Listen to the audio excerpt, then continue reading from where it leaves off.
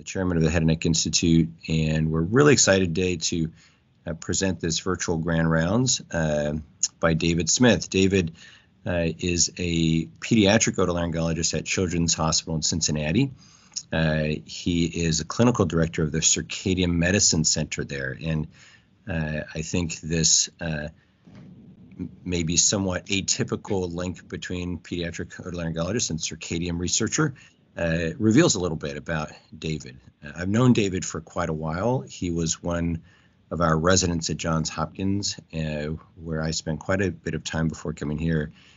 And I can tell you that, we've got some other Hopkins alums, including Jamie Koo and Dane Genther in our group.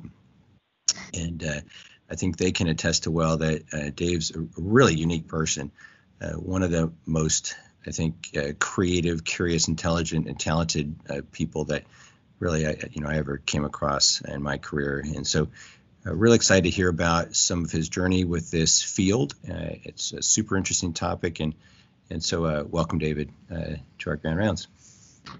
Thank you very much. I appreciate the introduction. I'm going to share my screen and then confirm that you can see what I see. Hopefully you can see can you see my slide deck now? Yes, we can. Perfect. Okay. So thank you very much for the introduction. I want to talk today about, I sort of broadly described it as circadian medicine bench to bedside. And I'll sort of explain a little bit as I go through this talk about how I ended up doing what I do now. I don't have any conflicts of interest. And I think the objectives today, so I'm going to start basically talking about the significance of obstructive sleep apnea, which many of us know, but I just want to review sort of big topics. And then that's going to lead me into a very short discussion about the circadian clock, which is by no means a simple topic, but hugely relevant and hugely important for a lot of different disease processes. And I want to talk specifically about circadian dysregulation and intermittent hypoxia. And then the second sort of half of the talk, so I'm shooting for about 40 or 45 minutes, I want to talk about the clinical research that we do in the newly founded Center for Circadian Medicine. So how we apply these concepts in circadian biology to patient care, or at least that's the hope. So I think there are some people in sleep medicine, and there are also some people in otolaryngology that certainly treat obstructive sleep apnea.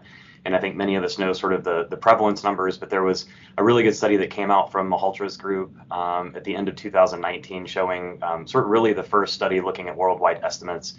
And it's that about 1 billion people between the ages of 30 to 69 years have obstructive sleep apnea. So this is a pretty significant number, and I think it puts it into context about sort of the worldwide prevalence. And in fact, China now surpassed the US for the higher prevalence of obstructive sleep apnea. But I think the bigger sort of relevance is, from the American Academy of Sleep Medicine, there was an evaluation of the cost. And so to diagnose and treat obstructive sleep apnea in 2015, we spent about $12.5 billion. But the total cost to the US healthcare system for all of the undiagnosed sleep apnea, meaning workplace accidents, loss of productivity, added up to almost $150 billion. So this is by no means a small problem within the United States. So I think, I don't want to spend a lot of detail talking about the different treatment modalities, but I work in the complex OSA clinic here, which was previously called the Upper Airway Center. And our specialty is basically treating children that have persistent obstructive sleep apnea. And there are a lot of non-surgical modalities, things like weight loss, sleep hygiene, certainly some pharmacotherapy, oral appliances, and certainly a lot of oxygen and CPAP, even in children. But there is a huge percentage of patients after adenotonsillectomy that have persistent OSA. And so these more complex surgical procedures that we do, and this is actually a figure from the Bailey's Otolaryngology chapter that Sally Schott and Stacy Ishman and I put together several years ago and is actually going in the revision, which we're working on now. But the success rates for these procedures range from 20 to 80%, so they're highly variable.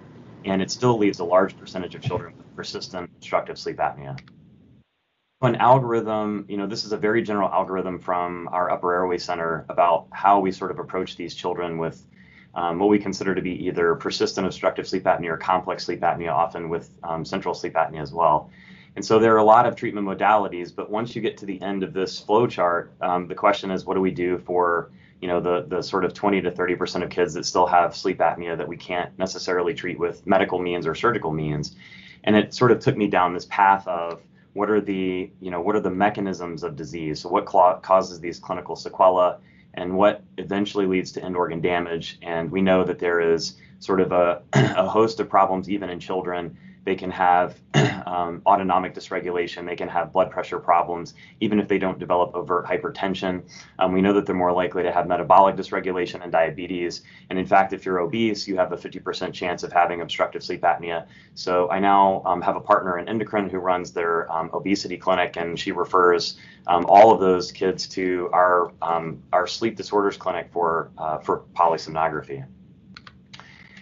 And I think to really sort of describe obstructive sleep apnea, we often refer to this combination of hypoxic injury, right? So you have this overt obstruction, it causes a blockage in the airway, and you have a desaturation. And so you have these intermittent hypoxic events, which leads to injury and inflammation. But we also know that this disease process is defined by endothelial dysfunction and sleep fragmentation. But I want to hopefully, by the end of this talk, sort of describe how circadian dysregulation could be an important component and how we go about studying it.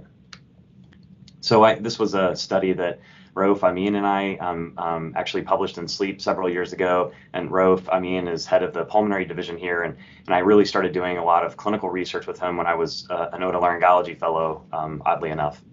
But one of the things that we found in this population of children with obstructive sleep apnea was that serum cytokine levels from children with OSA showed changes in diurnal rhythmicity. And I don't know if you can see my arrows, but specifically what I'm talking about is if you look at sort of the PM, which is represented by the blue bar, versus the AM sort of levels represented by the orange bars, you can see that if you look in the control versus those children with mild or severe obstructive sleep apnea, the levels between the PM and the AM time points actually invert. And this is consistent for a lot of these acute inflammatory cytokines like IL-6 and IL-8. And so we know that, again, that this is an inflammatory process, but it also tells us that this diurnal rhythmicity is a component. And so during this process and fellowship, I knew that I wanted to go back into the lab, and I was randomly introduced to who is my mentor now, John Hoganesh, who's very well known in the field of chronobiology or circadian biology. He discovered some of the early sort of core clock proteins, but it really sort of made me interested in the circadian clock. So I want to talk a little bit about what the clock is. I think many of us have heard about it recently. The most notable sort of recent newsworthy attention was given to Rajneesh, Hall, and Young, who won the Nobel Prize in Physiology and Medicine for their contribution to their work in Drosophila. But so the clock we think of as this sort of central control that's primarily controlled by dark light cycles. This is basically sensed by our optic tract, and of course it stimulates the suprachiasmatic nucleus. And this is sort of what we consider to be the endogenous central controller of the clock. And there are obviously zeitgebers or time givers, things like light and dark, but there are, and I'll talk a little bit about this in just a minute, but there are lots of other sort of non-photic zeitgebers as well, like physical activity, temperature, and feeding time. But the clock is actually a lot more than just the central controller in our brain. It's really made up of these molecular oscillators, and this is really just a skeleton of sort of the positive and negative feedback loop. So it's really a group of core canonical clock proteins that are transcription factors that regulate the activity of a lot of physiology throughout the 24-hour period. And I think, historically we thought of clocks as being driven by the brain, but what we know now, especially from 2000 on, and especially Joe Takahashi's work, who is referenced at the bottom of this slide, that clocks are sort of ubiquitous. Almost every cell population in the body has a clock. So we know that things that are clock controlled and fluctuate throughout the 24-hour day are things like oxygen levels, food intake, and how food is broken down. And so there's a lot of work now looking at how these peripheral clocks sort of control their individual physiologic processes. And of course, clocks regulate a host of physiology. And I think from a clinical perspective, it's very easy to understand blood pressure, for example. So there's a lot of research now demonstrating that blood pressure fluctuates over a 24-hour period. You have peaks and troughs. And we know, for example, at night that your blood pressure should drop. This is called dipping.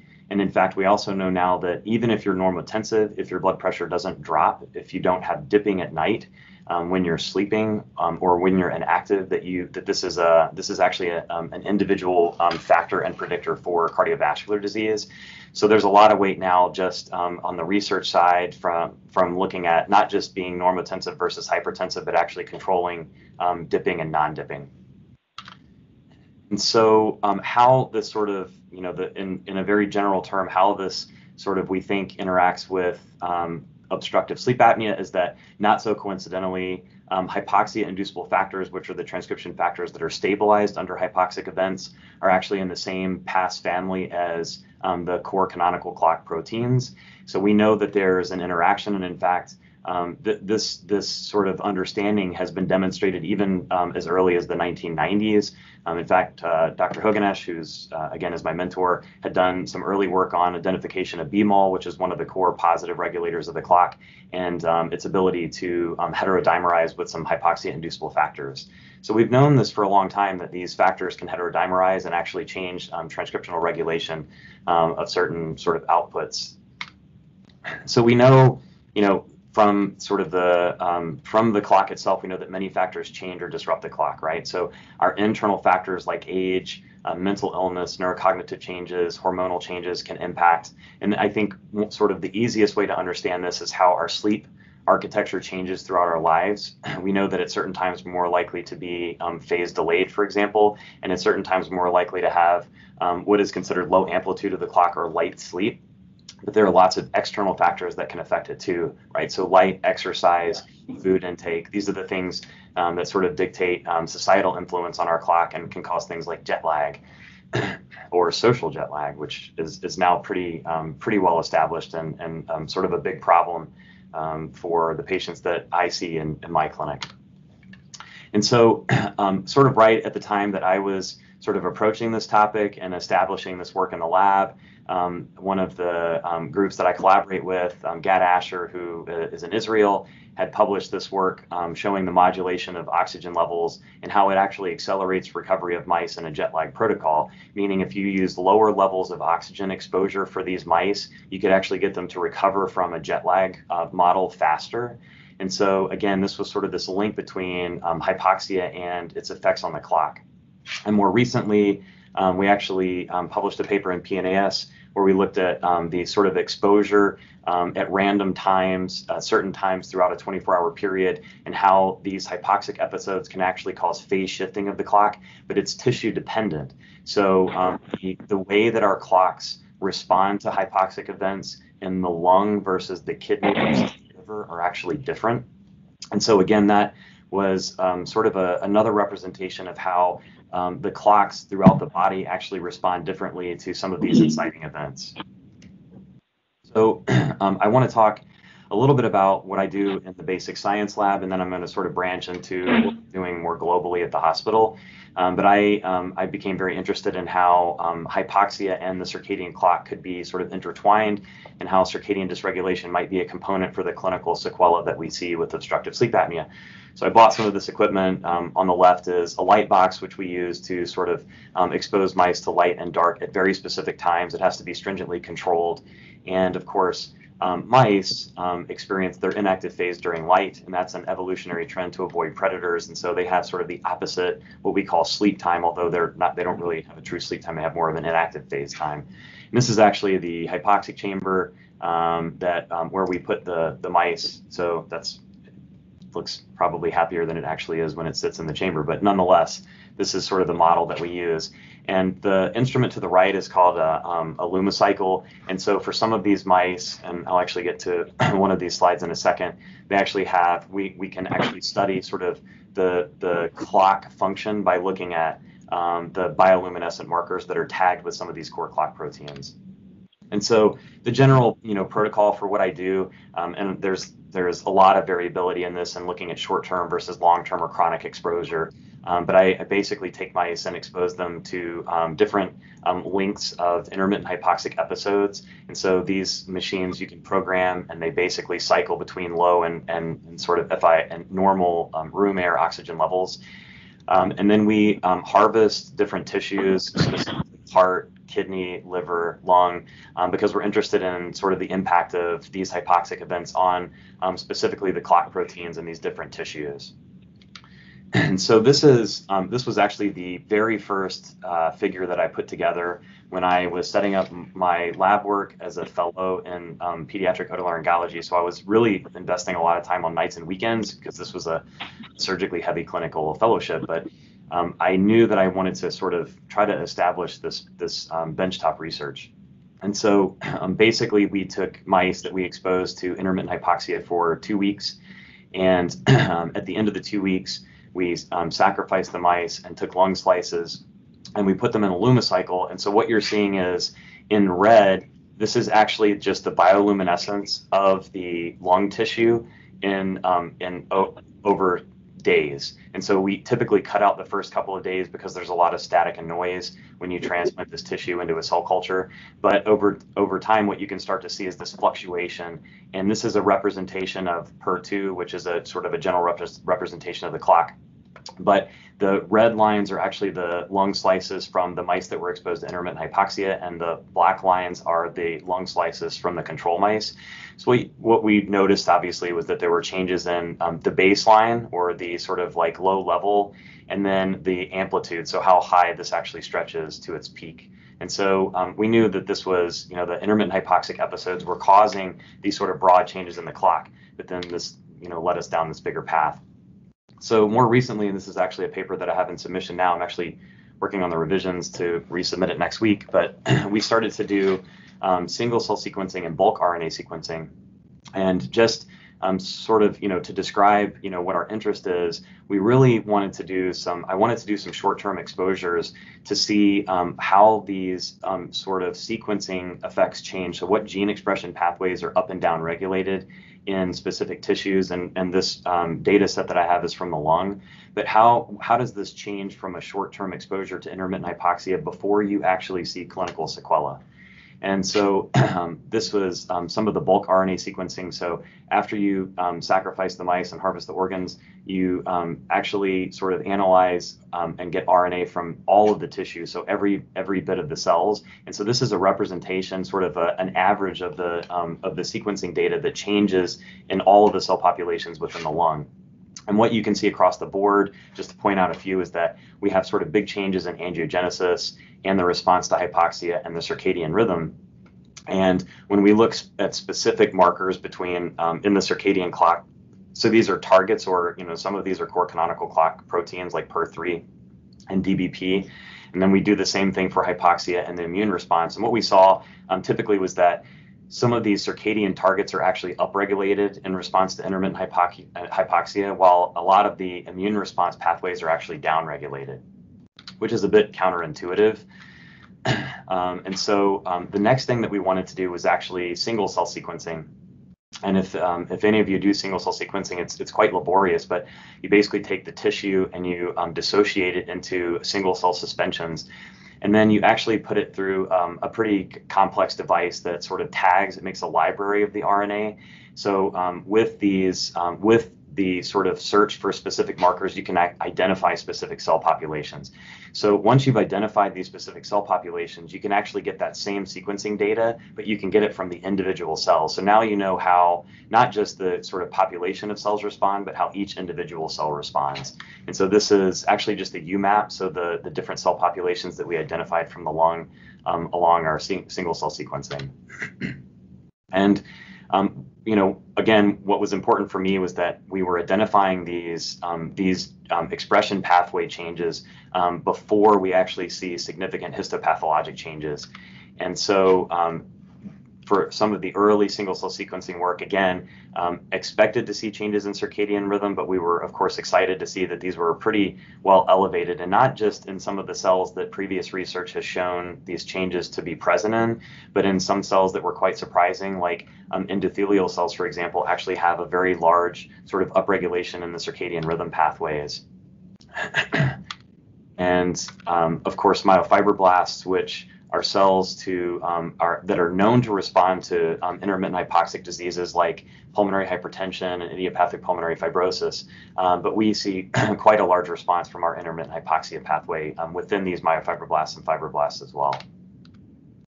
And so, again, like we were specifically interested in circadian rhythm and immune responses. And so we then looked at these individual cell populations like endothelial cells and myofibroblasts. And what we saw from the bulk RNA sequencing was actually very similar to what we identified in single cell sequencing. But now we can see how dramatic these changes are in specific cell populations and less so in other cells like alveolar type 1 cells and some of the ciliated cells. And even sort of within specific cell types, so endothelial cells were a prime example. We actually found through single cell sequencing that there are different endothelial cell populations, and this was actually sort of a hot topic right now. There's a group at Stanford who's doing single cell sequencing and looking at these specific endothelial cell populations. But we actually found that the responses, meaning the changes in these pathways along the circadian rhythm, were actually quite variable between the different types of endothelial cells. So endothelial capillary cells, for example, have a large change, a large upregulation in the circadian rhythm pathways, while arterial endothelial cells actually had a nominal change. And then sort of at least for this manuscript, one of the things that we were very interested in was for patients that have, so humans that have lung diseases, how similar are the changes in these transcriptional pathways between those humans with lung disease and the mice that we had exposed to intermittent hypoxia? So much smarter people than me in the lab actually used the sequencing data from our mice and compared them to the sequencing data that we have from public databases for patients that had different pulmonary diseases and had lung samples taken from them. So diseases like pulmonary hypertension, COPD, asthma, allergic asthma. So, and what I would point out is, again, we became very interested in certain cell populations like myofibroblasts and fibroblasts, because what we found was that sort of the size of the circle dictates sort of the overlap in the common pathways. But the changes that we see from intermittent hypoxia have a lot of overlap with a lot of these other sort of pulmonary diseases in humans. And this is not surprising because a lot of these disease processes also sort of involve episodes of hypoxia or intermittent hypoxia.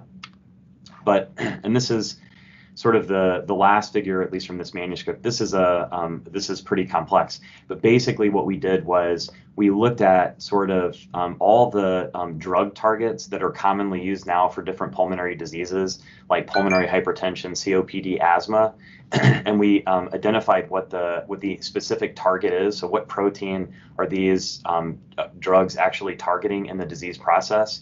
And then we looked at these, what is the equivalent of these drug targets in the mouse homolog to see whether or not these drug targets actually were modified in intermittent hypoxia. And so what that allowed us to do was identify specific targets for some drugs that are already used in humans.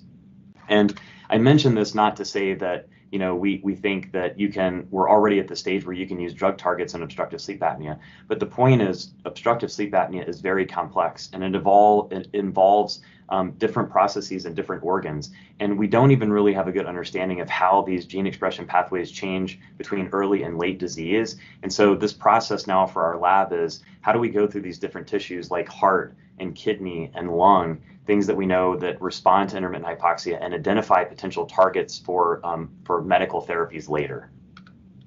So we, for conclusions from some of our early work, we know that exposure to intermittent hypoxia changes the clock function in mouse lung. We know that intermittent hypoxia induces changes that resemble other sort of unrelated pulmonary diseases. And we can see very specific cell type changes in gene expression. And this is where a lot of our lab is focused now. So once we've done single cell sequencing and we can identify cell populations, can you then go back and use things like cell sorting to isolate some of these cells and do more specific work? But on sort of a bigger scale, we want to identify cells that sort of drive this early disease process. Like, can we intervene before they go on after decades of untreated disease to develop these clinical sequelae? Can we identify molecular targets for intervention? And can we develop new diagnostic tests? And that's another area of interest for me right now. And so so our sort of Zoo's paper that was published in JCI Insight was an example of some of these sort of like organoid models where you can actually identify specific cell populations. And in this study, looking at things like cells that specifically contributed to other pulmonary diseases like cystic fibrosis and alterations of that specific cell type, you can actually sort of modify the disease outcome. We also have other measures to study sleep because, as you can imagine, sleep fragmentation is an important component. And so we have a system called the piezo system where it's actually a pad. And so rather than doing implanted EEGs, you can actually just put these mice on these electrophysiologic pads, like what we've done in research in sleep medicine, and you can look at sleep-wake cycles. And so it's a non-invasive way to look at sleep fragmentation. And so we've already got some early data for some of these types of experiments. And then I think really in the circadian world, very little has been paid attention to sort of the sex-related responses, meaning what happens between males and females, because we know that the responses are different. And in fact, even within specific populations, so obstructive sleep apnea, for example, the way that sleep apnea presents, the type of hypoxic exposures, sort of the proportion of hypopneic events versus apneic events can be different in males and females at different stages. And so, for example, when females go through menopause, they can experience OSA that sort of looks more like what males in midlife have. And so we've already seen some examples of where exposure at specific times in the inactive phase can actually produce different responses between male and female mouse. And so we have obviously a lot of work that we need to do sort of in the future on the lab front. And I think this is a good time to transition. I wanted to spend the second half talking about sort of how we've applied this in the hospital. And so when I started to do this work with John, we really, he was previously at Penn, and he had made this sort of effort over the last 10 years to take these concepts in circadian biology and apply them to patient care. Because, you know, as I've mentioned before, there are disease processes that we know are sort of directly related to circadian dysregulation. And I just, as we sort of built this program, what we were really interested in doing was, you know, taking some of these concepts in the lab and applying it directly to patient care. And so we started literally knocking on doors, going to different divisions for, you know, people, clinicians that are doing sort of clinical research that we think could be sort of tapped into from a circadian perspective.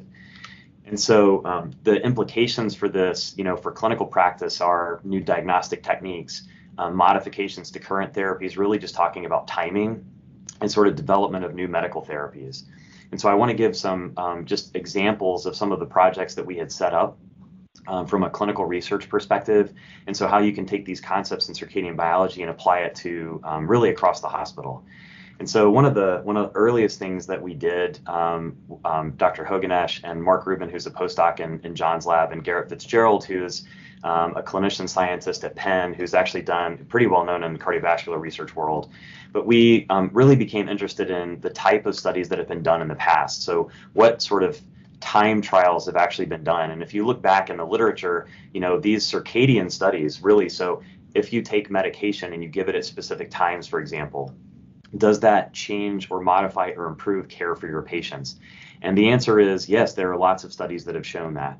Some of the research that has been done in the past has focused on blood pressure, for example. So now we know that you can take, for example, short-acting blood pressure medications and use it at night. And in many cases, the response that you get is better because not only do you convert hypertensive patients to normotensive patients, but you can actually improve those patients that have non-dipping, meaning their blood pressure doesn't drop at night, and you can convert it to dipping.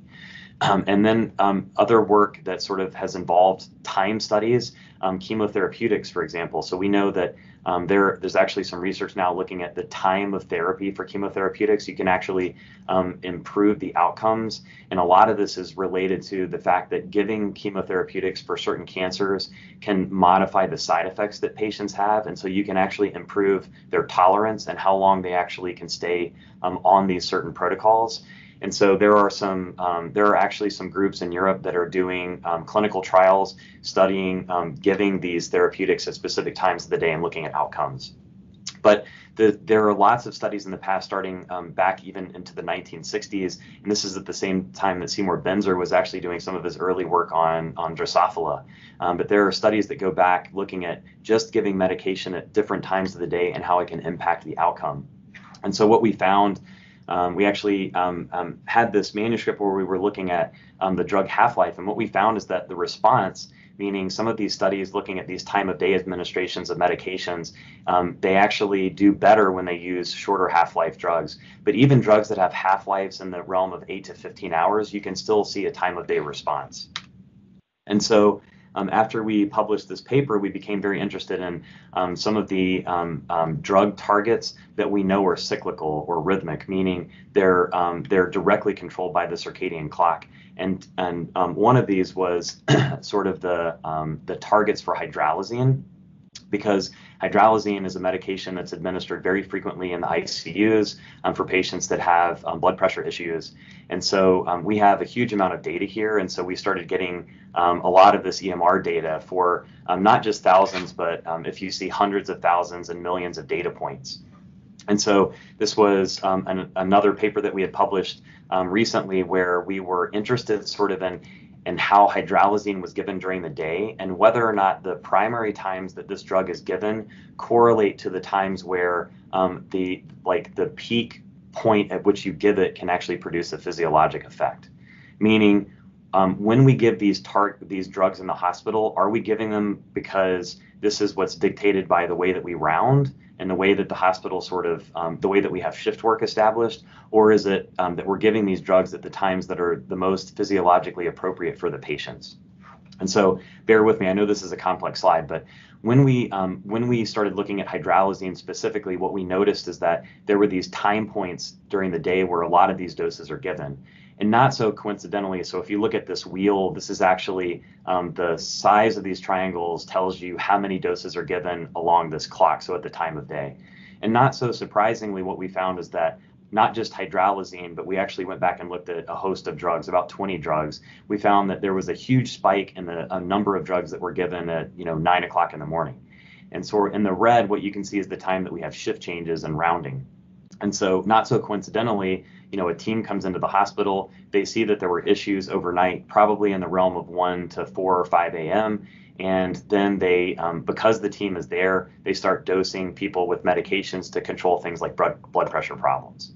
It doesn't mean that there aren't doses that are given at acute times, and we can certainly see this, but for the most part, most of these drugs are given at very specific times, peaking in at rounding time in the morning and also in the afternoon.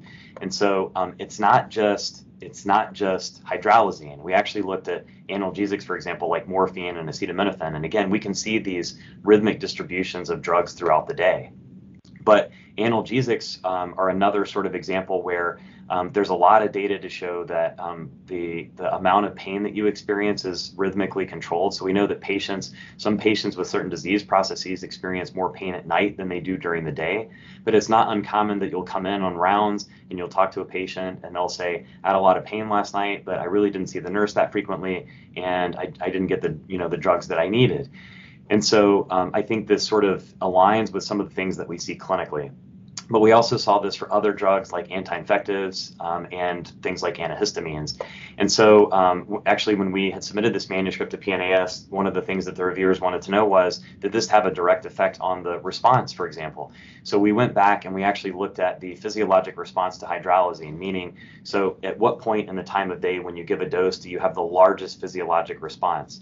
And what we found basically was that the time of day that we give these medications predominantly does not necessarily align with the time that they have the strongest physiologic response from the drug.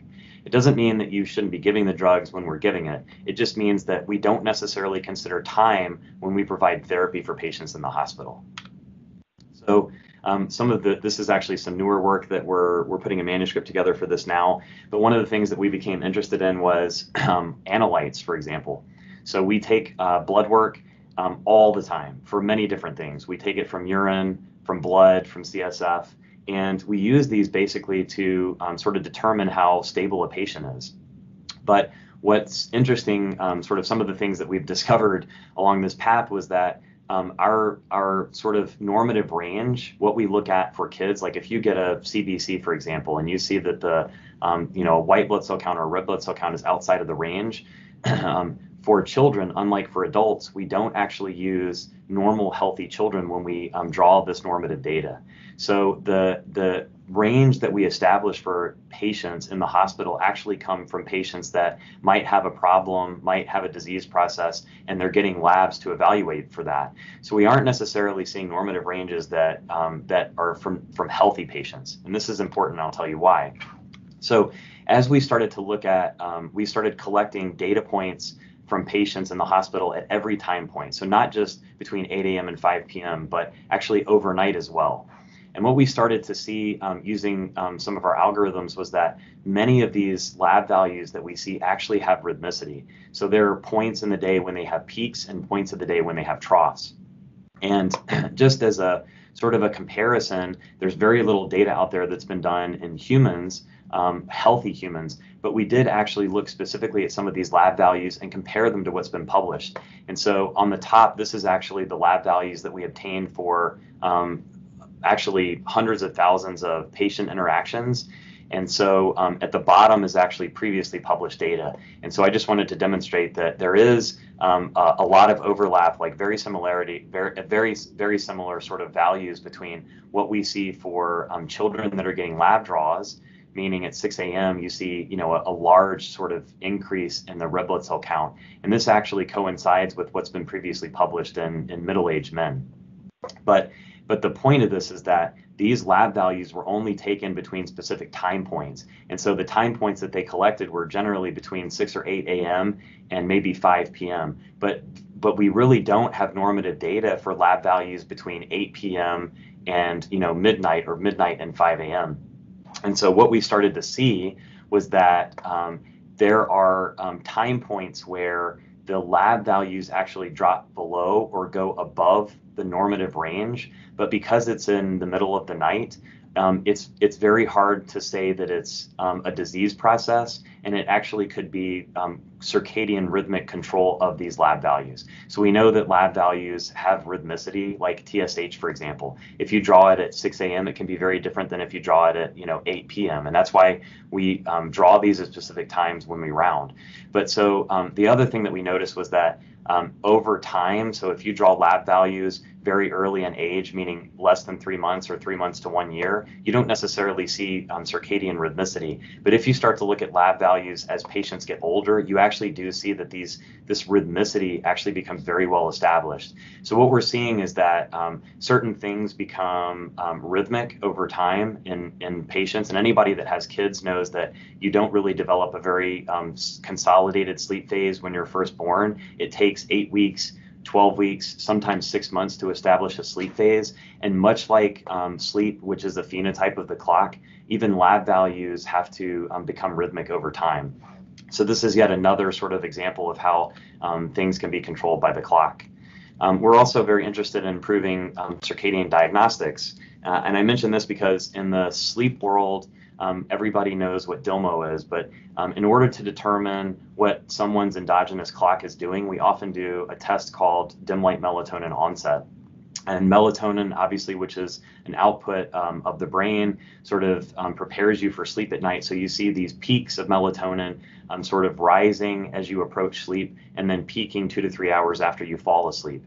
But dim light melatonin onset is very complex. It's very hard to do. It's laborious and it's expensive, and lots of things can affect the results of the test that you're doing. So you basically have to have somebody sit in a dim room for 24 hours, and you collect spit samples every 30 minutes. And so one of the things that we became interested in was, are there other ways to look at someone's endogenous clock? And so this was another postdoc in John's lab, Gong Wu, who is a computational biologist. And he's published now 2 papers on actually looking at circadian rhythm in the skin. And so the short answer is we're able to take very small pieces of the skin at one time point. So you just take a shave of the skin and you look at the different clock proteins in the epithelium, and you can actually look at sort of determine the endogenous clock based off of the proportion of these different clock proteins in relationship to one another. So you don't need to do dim light melatonin onset. And so the hope is that down the line, we can actually use other means that are much easier to sort of use to study time points. And I think how can this be used? So if we know that someone's endogenous clock is different, it dictates when we give therapies for patients that have sleep disorders like circadian phase delays. But on a much bigger scale, if someone's endogenous clock is different than my endogenous clock, it means that the time that they take medication might be different if you're trying to target a specific protein that is rhythmic throughout the day. Meaning, if you find that the levels of the drug target peak at specific times, you would modify when you give a medication, but you would individualize it to that patient. And then even feeding time and health, for example. So there are studies to show that healthy adolescents that feed at night versus the day in very short periods, 2 weeks to 4 weeks, can become pre-diabetic.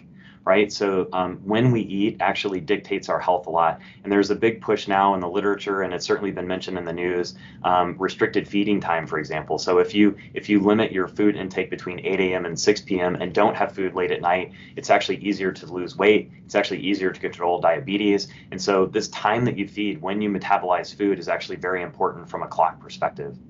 And so we set up a study with the bone marrow transplant unit here, Stella Davies and Chris Dandoy, who have been really phenomenal sort of collaborators. But they were very interested in this because they've been looking at sleep fragmentation in their patients that are getting bone marrow transplants.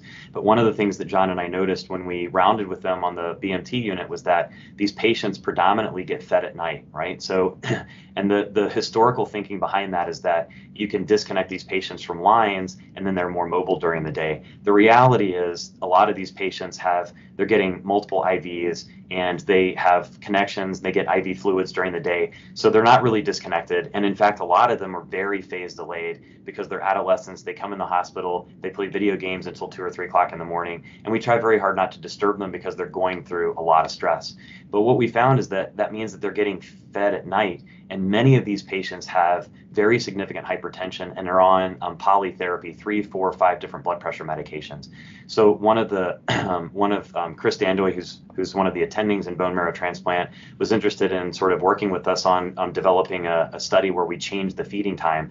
So it's ongoing now. They've recruited 6 or 8 patients, and we're doing a randomized crossover trial. So we give half of the patients are fed during the day and half are fed at night, and then they actually get switched. And so we're looking at not just things like blood pressure control, but their immune response. So how quickly they recover after bone marrow transplant, because we think this feeding time can dictate a lot of the immune response as well. So this will be, I think, a really interesting study when we're done in probably about a year. And then, of course, the main sort of point and what I want to finish with is our end goal was sort of developing the Center for Circadian Medicine. But part of that is like, how can we apply these concepts in our lab to clinical research, as I've demonstrated, but also what is the other sort of research that we can do? So we have a registry now where we're looking at different genetic syndromes that can contribute to circadian and sleep disorders like phase delays and phase advances. And along those lines, there are many different ways to treat circadian disorders in patients. It's sort of off-label in adults, but it's the wild, wild west in children. So everything that we give, medication-wise is off-label. And so, and there aren't established protocols. And so a lot of this, for my work is, how do we phase advance someone who's significantly phase delayed? How do we use light therapy? What's the best sort of light response? What's the best time to administer it? What medications work best for patients as sleep consolidators, for example? So we use a lot of, sort of more complex medications like Belsomra. We use TCAs, SSRIs in very young kids. We start using gabapentin for restless sleep in 2-year-olds, for example. And how can we actually improve the way that we administer treatment for these patients? So one of the things that we're doing in our lab and in our clinic, this was an example, but we became interested in developing a sleep gene panel. So one of my counterparts in the clinic is a child neurologist who's sleep boarded, and he specializes in patients that have epilepsy because they often have sleep disruption. But in epilepsy, just like in hearing loss, we have panels where we can actually screen patients for mutations in certain targets that we think that lend to epilepsy and lend to hearing loss, right? And so we're doing the same thing with sleep. So we're actually working with the team through human genetics now, where we're actually, we've done sort of machine learning to identify, to look at other sort of public databases, to look at GWAS studies to find targets for sleep disruption. And so we're looking at not just in sleep disruption like phase delay, but all types of sleep disruption like restless leg syndrome and narcolepsy, for example, and compiling it into a sleep gene panel. And then hopefully we'll start using this clinically. So a patient comes to our clinic, they have a problem, and we can actually screen them with the sleep gene panel to look for different targets. So, and the end result, and I put this up here because this website just got just started up and running. But this was actually the website for the Circadian Medicine Clinic. So now I don't actually do a general sleep disorders clinic. Every sleep clinic that I have is specifically a circadian disorders clinic. And so Tom Dye, who's the child neurologist, and I partner with one of our sleep psychologists, Daniel Graff or Kelly Byers. And so we actually approach these patients collaboratively. So we use things like cognitive behavioral therapy and medical therapy, medications, for example, and sleep consolidators to try to treat these patients. And it's complex because they come in with different types of insomnia. We have a large percentage of patients that have genetic syndromes, and we know that sleep disruption is very common in this population. But this is sort of the culmination of 3 years of work, sort of establishing this clinic.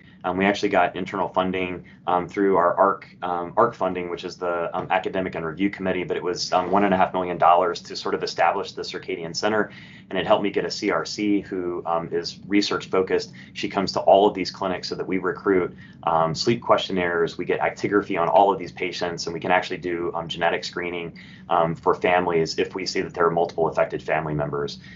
And so this is really sort of the end result of a lot of work in the lab and, of course, in clinical research. And I think I'll finish by saying that this is a collaborative approach. I mean, I have, these are people that we interact with commonly, but we have collaborators in immunobiology and plastic surgery, neurology, pulmonary medicine, human genetics, and of course, ENT in the sleep center. But this was, work of, dozens of people. And so I just want to, as a last slide, I want to thank obviously John Hoganesh, because he was really the person that took me under his wing and made all this happen. But I've had a lot of other collaborators on the basic science and the translational research side. And I would point out Rauf Amin because as head of Pulmonary, I started working with him as a fellow in ENT, but he really sort of took me down this path for clinical research and even getting back into the lab. And he really sort of helped me establish myself at the institution. I just want to say thank you very much, and I will stop sharing and then take questions. So David, phenomenal talk. You've inspired a whole bunch of text question and chatter and ideas, by the way, in the background here. Really appreciate it. We do have time for questions and discussion. There's one, while others are waiting to sort of tee up and maybe raise their hand in the chat room. There's a question from Dr. Lorenz. You mentioned social jet lag. Can you explain what that is?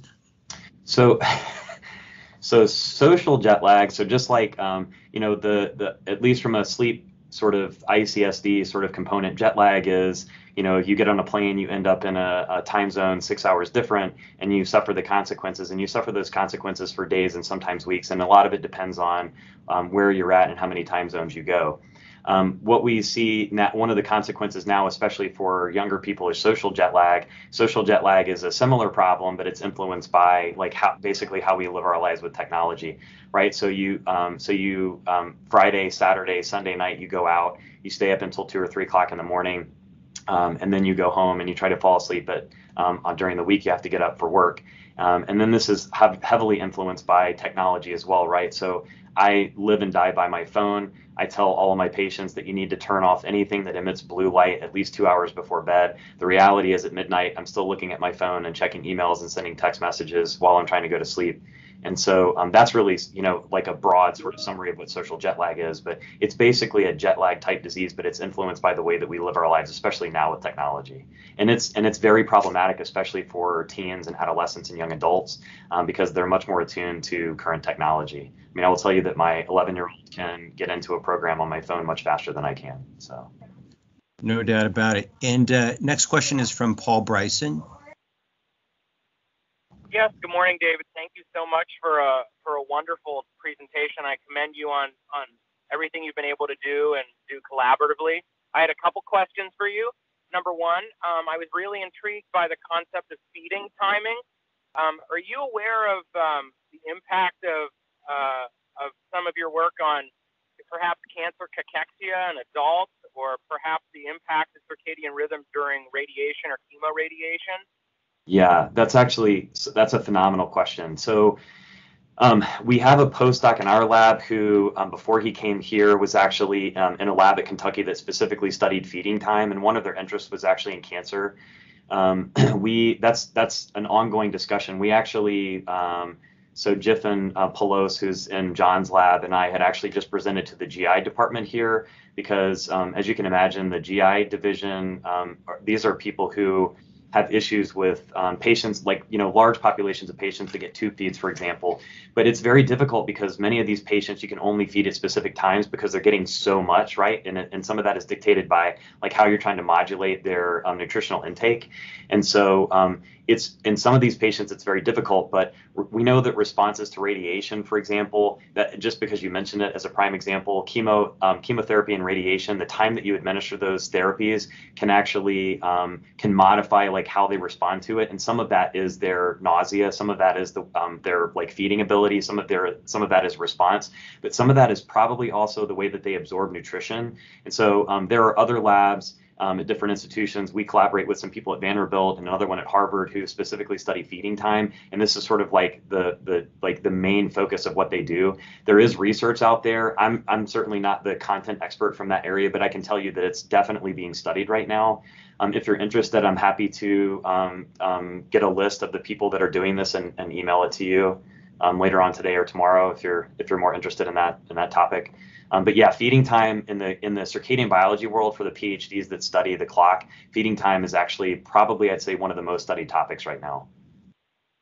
The next question is from a guest VS. Forgive me, I'm not sure who that is. Might be. Hi, thank you, Dr. So thank you, Dr. Smith. Also, I'm Vaishal. I'm from Pediatric Sleep here. Pretty good. So two questions. Is your research predominantly, are you studying in children, adult, or both? And second, one of the things you mentioned about your own work is looking at treatments, right? So the clinical aspect of particularly phase delays and so forth. So right. In your opinion, there are a lot of time practical challenges on exactly determining timing when to do it. Is that what you're studying with your work? One of the recent research I've learned is instead of core body temperature minimum, they are trying to look at whether mid-sleep time could be a potential timing based on which we can do the light therapy. So what is your opinion on, and what are you studying in that area? Yeah, great question. And I, just for the sake of time, obviously, because I wanted to try to touch base on a lot of things, I didn't go into a lot of detail, but the Circadian clinic, the way that we have it structured now is it's almost like I wouldn't call it a research clinic because we're providing treatments, but the research component is 50% of what we do. And so the ARC funding that we got was actually to establish a research core within that clinic. So for every clinic, every patient that we see actually gets a very, very long sort of questionnaire before they even come to clinic. So yes, we have some things like pediatric sleep questionnaires and morningness, eveningness questionnaires, but we also have a lot of behavioral questionnaires as well. And so all of the patients automatically get actigraphy. And unlike what the ICSD recommends for 2 to 4 weeks, like we automatically try to do 4 weeks. And so we try to get 4 weeks of actigraphy. We get sleep questionnaires. For patients where they have multiple affected family members, we actually collect buccal swabs. And so we're isolating DNA and RNA and actually we're doing whole exome sequencing to look for gene targets. We've already identified some gene targets that are in fact circadian clock. That's other papers that we're working on. And then the goal of this is to actually look at those results right before and after. And just as an example, we've even partnered with one of the innovation divisions at UC, University of Cincinnati. And so they're working on a band that collects sweat. And so the hope would be eventually that we could use these bands to collect sweat to look at cortisol and melatonin.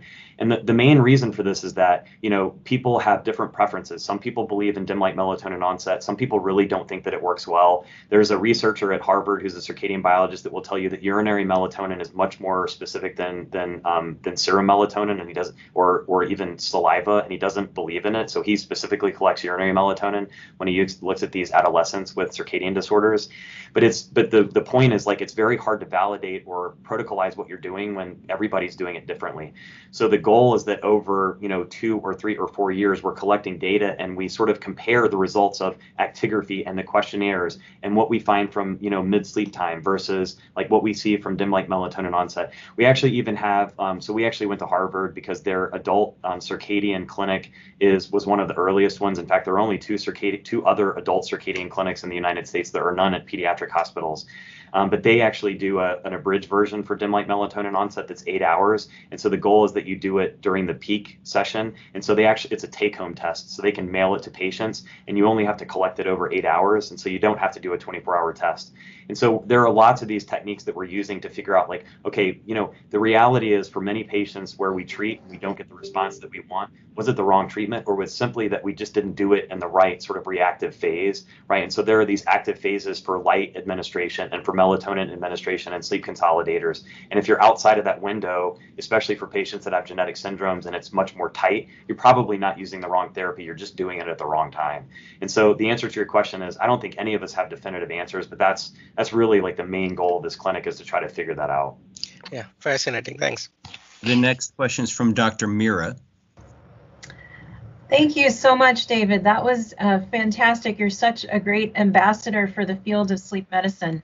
I'm from the Sleep Disorders Center here, and Rena Mira, and just had a couple questions about your intermittent hypoxia work. I think that's fascinating, and wondering about kind of the interplay of circadian plasticity and intermittent hypoxia, even across aging, and even looking at your kind of future directions and next steps, wondering if that's something that you're interested in.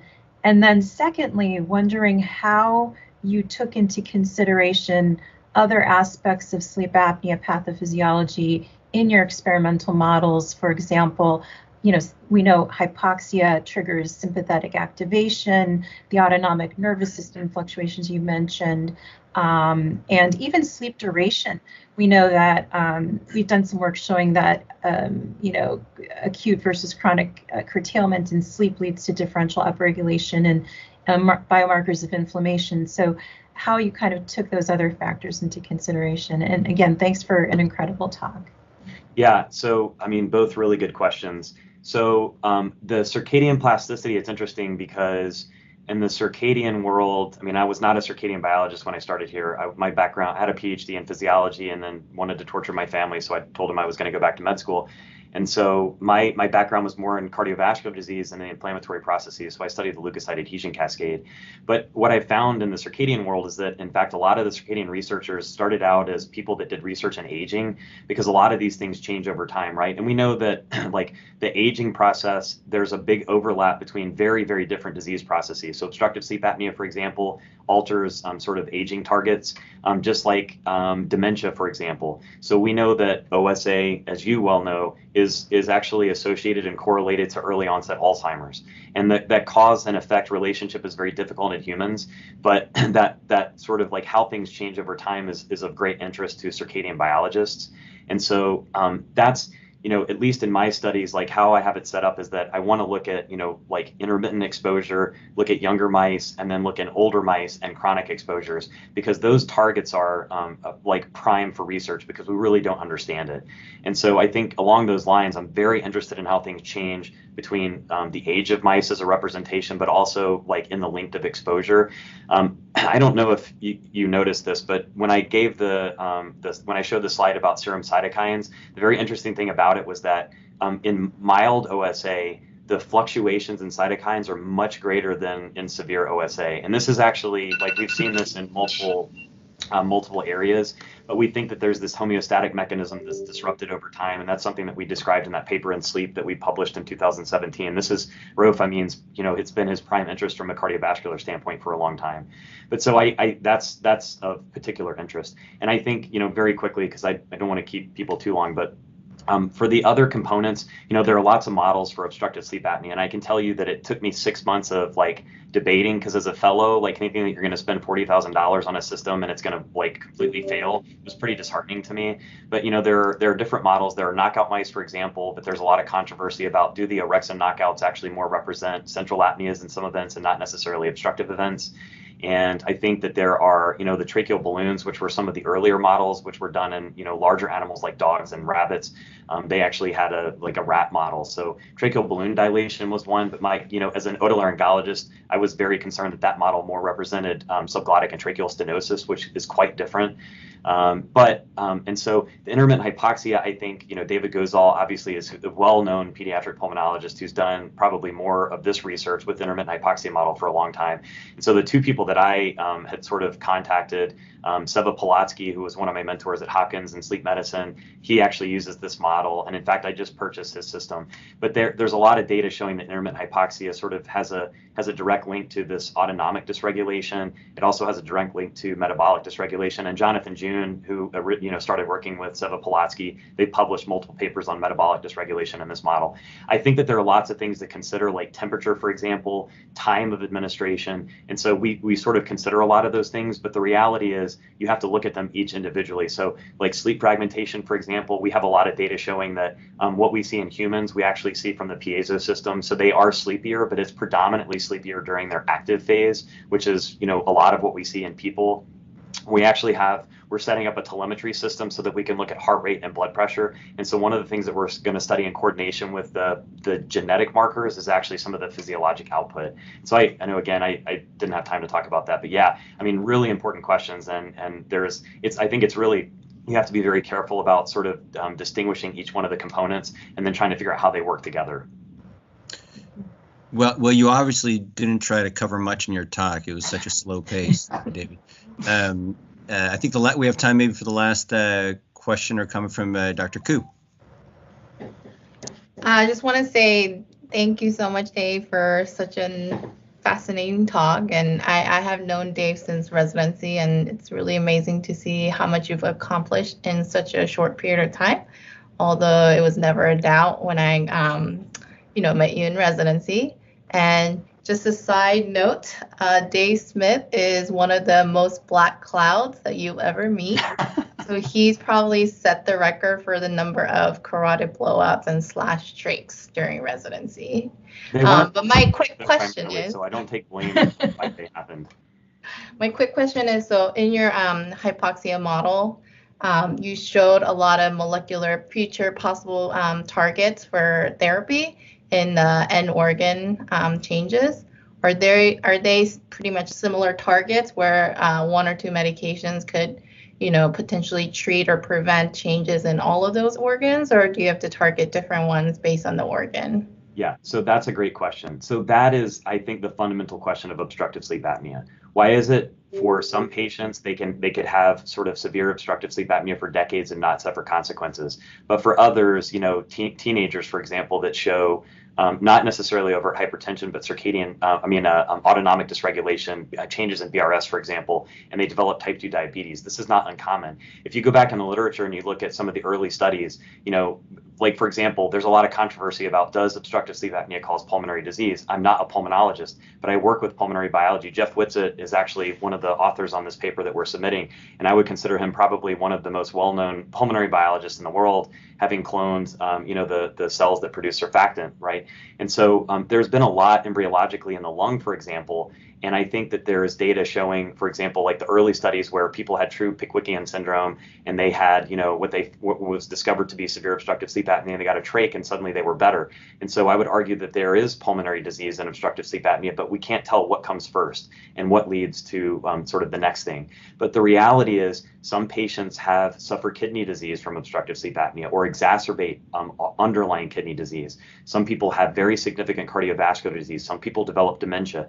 And the question is, why do some patients develop certain clinical sequelae and others don't? And so the reality is, I think that, this is more like an exploratory process in the beginning, which people don't like when you publish papers. Like, they want to know that you have a hypothesis. But the reality is we don't really understand why certain organs are affected differently in different patients.